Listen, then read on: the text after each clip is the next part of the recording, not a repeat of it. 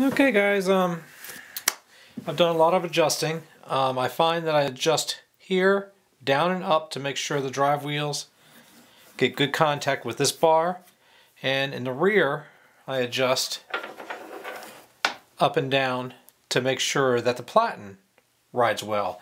It's a game, you got to play with all the springs, keep it in check, but you got to play till they're both really well aligned. This is the game.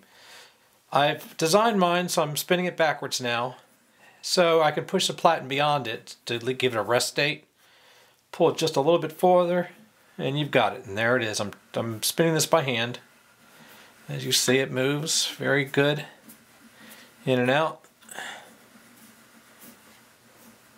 Very true traction. Now if you see, I've got it here so it just falls off slightly, so it slips. So if the printer starts going crazy or something, I'm not going to wear out my rod, I'm not going to wear out my engine, it's just going to sit here and just spin. It will catch it if it wants to come back, and it'll go to the other end and do the same. It'll just go right off the end and leave it. I don't know if that was a smart thing to do, but what I figure I'll do is I'll put stops at the back if that becomes a problem.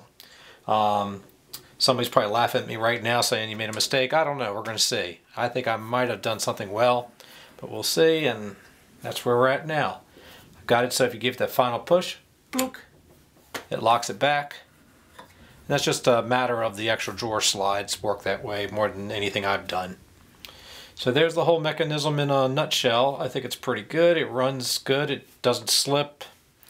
It doesn't have a lot of drag on it, so that's good. So I think it's going to be a decent little drag system. Gotta get my motor mounted over here and see if I did a good job or not. And that's what I'm going to do for the night. It's been a long one. So I'll get these videos up soon and y'all can start watching them. Bye.